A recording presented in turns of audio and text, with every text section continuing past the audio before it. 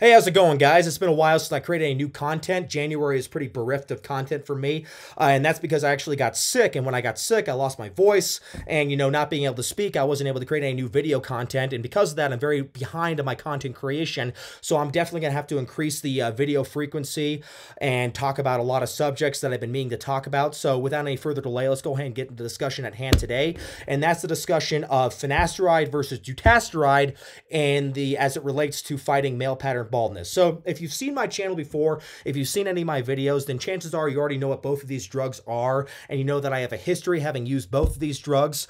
However, if you have just stumbled across my videos, or if you have been researching treatments for male pattern baldness, what finasteride and dutasteride are is that they are part of a classification of pharmaceuticals known as alpha-5 reductase inhibitors. And what the alpha-5 reductase enzyme is it's an enzyme that stops the conversion of testosterone into dihydrotestosterone, DHT. And that's, of course, absolutely critical when it comes to fighting male pattern baldness, because DHT is responsible for the pathogenesis of male pattern baldness. So suppressing DHT is absolutely critical for those who are genetically predisposed to male pattern baldness, because no matter what else you're using, you have to find some way to get the androgens under control on the scalp. Otherwise, inevitably, you're going to lose your hair. So when it comes to these alpha-5 reductase inhibitors, finasteride and dutasteride, they all work pretty similarly, but they work in slightly different ways, which I think is important to cover. And going into how they function differently, let's go ahead and talk about the different types of the alpha-5 reductase enzyme. So alpha-5 reductase is categorized into three different isosomes, type 1, type 2, and type 3. And all three of these will work to stop the conversion of testosterone to DHT. However, it is important to note that these isosomes work on different tissues of the human organism. And that's important because when it comes to fighting male pattern baldness, it's not strictly a linear thing. And what I mean by that, it's not simply an issue of you suppress more serum DHT and therefore you reduce your risk of male pattern baldness. It's actually not quite that simple, because these alpha-5 reductase enzymes work on different parts of the human organism. So therefore, if you're suppressing an alpha-5 reductase enzyme that is more active on the prostate than the scalp, then suppressing that alpha-5 reductase enzyme will lower DHT in the prostate. However, that's not too big of a deal if you're trying to fight male pattern baldness. You want to suppress the type of alpha-5 reductase enzyme that's on the scalp. So the two most popular alpha-5 reductase inhibitors that I've already went over are finasteride and dutasteride. Finasteride comes in two different forms. There's Proscar, which is the 5 milligram tablet, which is prescribed for benign prostatic hyperplasia, and there's also, which is enlarged prostate, and there's also Propecia, which is prescribed for male pattern baldness, and that's a 1 milligram tablet, and that's the standard dosage for male pattern baldness. However, a lot of individuals like myself will actually use Proscar, the 5 milligram tablet, and they will quarter it into 4 different pieces, and I do that as per my doctor's instructions, of course, and I advise everybody to do the same. And that will give me a roughly standard dosage, about 1.25 milligrams. And a lot of people will do that because it's cheaper. I mean, a lot of times drug companies or insurance companies will actually not cover Propecia because it's considered like a cosmetic issue. But if you get like a treatment for Proscar, that's prescribed for BPH, and that's considered more serious. So a lot of times insurance will cover that, and it's a lot more practical. It's a lot cheaper. For me personally, I only spend about $9 every 3 months on Proscar. So it's really dirt cheap, and that's a lot cheaper than Propecia, which is usually more like $30 a month for me. So from a price standpoint, I find Proscar to be a dramatically superior option. However, what a lot of individuals will also do with Propecia is that they'll actually get the Propecia, the 1 milligram tablet, or they'll get a generic version of it from some company like Cipla Pharmaceutical Industries, or from like Keeps, and they'll quarter it or they'll have it, because the thing about Propecia is that even though 1 milligram is considered the standard dose as prescribed by the FDA, in a lot of countries like Korea, a quarter of a milligram, or even some places half a milligram, is considered the standard dosage. And that's because finasteride has diminishing returns. So it's been shown that a quarter of a milligram or half a milligram actually suppresses almost as much DHT as the standard 1 milligram dose. And a lot of people will do that to reduce the risk of side effects. However, it's important to note that dutasteride and finasteride are both very well tolerated. They're some of the most prescribed drugs in the world. There's millions of prescriptions. Very, very few people get side effects from these drugs. I mean, there's like some horror stories online from a bunch of people who are mentally ill and are seeking lawsuits against Merck in order to get rich really quickly. But by and large, overwhelmingly, very few people get side effects from these drugs. It's about 2 to 3%, and those side effects do go away with discontinuation. So you don't need to fear using these drugs. The only thing you should fear is what will happen if you don't use these drugs, and that's going to be male pattern baldness, because overwhelmingly these are the best long-term treatments for male pattern baldness, and I have zero regrets using these drugs. However, going into how they function on the human organism, let's go back into what I was saying about the different isozymes, the different types of the alpha-5 reductase enzyme. So you have type 1, type 2, and type 3. And like I said, these all affect the tissues of the human organism differently. So finasteride only affects the type 2 and type 3 isosome of the alpha-5 reductase inhibitor, enzyme, I should say. However, dutasteride influences all three. It suppresses all three. So logic would dictate, and a lot of people will jump to the conclusion that dutasteride is better because it suppresses more enzymes than finasteride, and therefore it will suppress more DHT. And that's actually true. Studies show that dutasteride does suppress more DHT, about 30% more than finasteride. However, this goes back to what I was saying about how the fight against male pattern baldness, suppressing DHT is more of an algorithmic issue rather than strictly a linear issue, so more is not necessarily better. And the reason why I say that is because if you look at the actual studies as they relate to the suppression of DHT, or the suppression of the alpha-5 reductase enzymes and the different classifications of them, the type 1 enzyme actually does not have really much of, if any, known role on the scalp. It's actually not even very active on the prostate either. So type 1's role in the prostate and the scalp is much more obscure. What we know about the type 1 enzyme, though, is that it's more active in the sebaceous gland of the human skin as well as in the liver.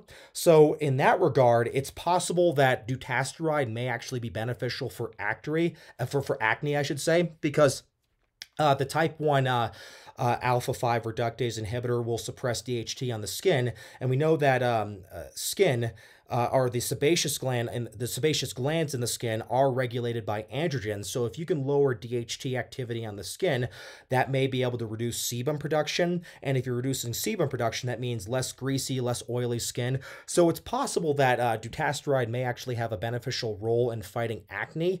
However, it doesn't have any known benefit in fighting hair loss in regards to how it combats the type 1 alpha-5 reductase enzyme. Now, the good news is that it also suppresses the type 2, and we do know for a fact, and I have studies to back this up, and I'm going to link all the studies below, that type 2 is the type of alpha-5 reductase enzyme that is most active on the scalp. So at its very worst, we know that dutasteride is at least as good as finasteride when it comes to suppressing the type 2 alpha-5 reductase enzyme. So it definitely will help with hair loss. And as far as the type 3 enzyme goes, the type 3 enzyme is a little more obscure.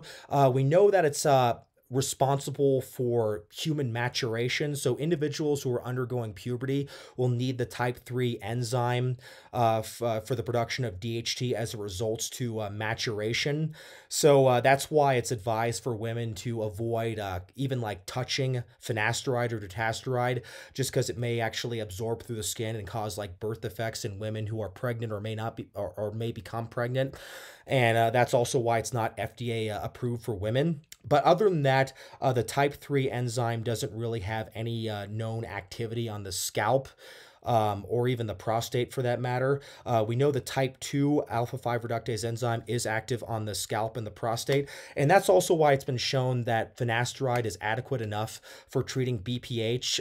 Dutasteride, even though it suppresses more types of the alpha-5 reductase enzyme, has not been shown to be any better in treating benign prostatic hyperplasia. So even though like overall dutasteride suppresses more DHT, there's no evidence that it's actually better at fighting male pattern baldness. Now, there are some anecdotes online of people who say that, you know, they used finasteride for a long time and it didn't work as well, so they upgraded Dutasteride, Avodart, which is the trade name, and they said it worked better. However, it's also important to note that there are people who say that they use dutasteride and their hair actually got a little bit worse, and I have a theory behind that, because what we know about finasteride is that using finasteride is going to suppress DHT. It's going to stop the conversion of testosterone to DHT, and as a result of that, it's actually going to cause a serum increase in testosterone.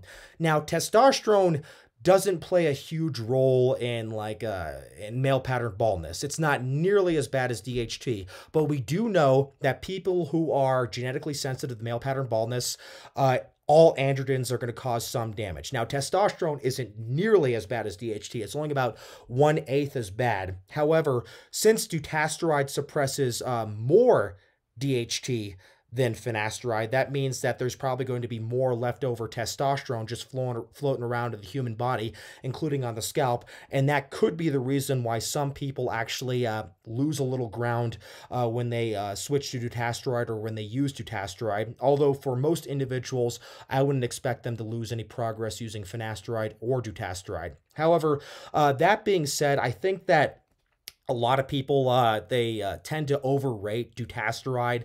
They think that it's like significantly better than finasteride, but they just don't understand the mechanism of the drugs and the pharmacology. Like, you know, suppressing more DHT isn't going to matter that much if the DHT you're suppressing isn't in the problem area. So you can go ahead and suppress DHT that's going to influence the sebaceous gland, influence the prostate. But really, if you're fighting male pattern baldness, then the only type of DHT you should care about suppressing is DHT on the scalp. And also, I should mention that even though there is evidence that type 1 alpha-5 reductase enzyme does influence DHT on the skin, and we know that DHT is an androgen that helps regulate sebaceous gland sebum production, there isn't actually any scientific evidence that dutasteride is effective for acne. That's just a conjecture on my part. I mean, maybe it is, maybe it isn't effective. So if you are suffering from acne, you shouldn't take dutasteride thinking it's going to help. You should probably take a drug that is actually FDA approved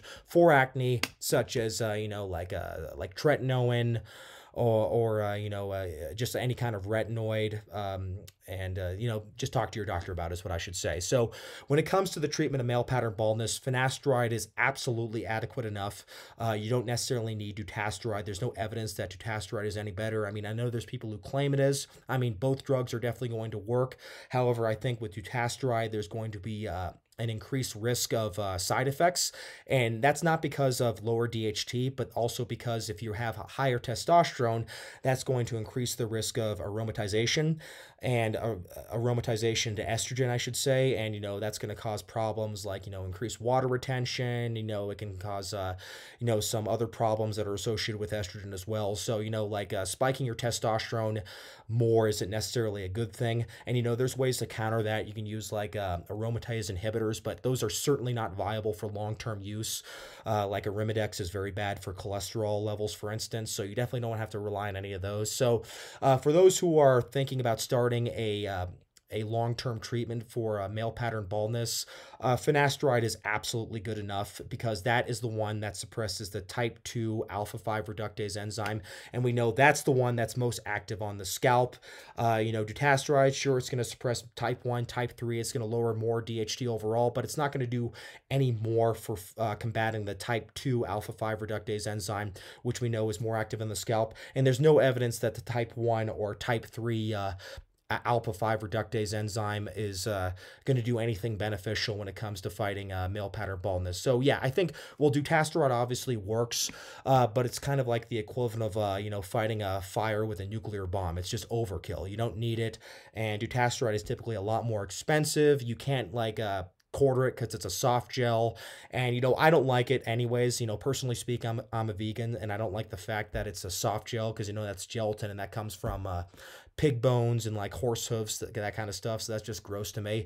So I mean, I've used dutasteride in the past, and personally speaking, even though it worked for me, I didn't notice any benefit over finasteride. I was on dutasteride for for a long time. In fact, I used even like 2.5 grams. I mega dosed it, and even using really, really high doses like that, where it suppresses like up to 98% of the DHT, I didn't notice any improvement over just the standard 1 milligram dose of finasteride that I've been on for many, many years. So I think that people who are jumping on dutasteride don't really need to. They can just go ahead and use finasteride. But regardless of what you decide to do, just make sure you're doing something to combat the androgens on the scalp. So you're going to need finasteride, dutasteride, or if you can't use one of those, for instance, you're going to need to suppress them topically on the scalp. You can use things like alpha-tridiol. You can use RU5841, but don't just rely on minoxidil Rogaine alone. I mean, that's a growth stimulant, but that's not going to be a long-term solution because it's not going to actually do anything to combat the androgens on the scalp. So anyways,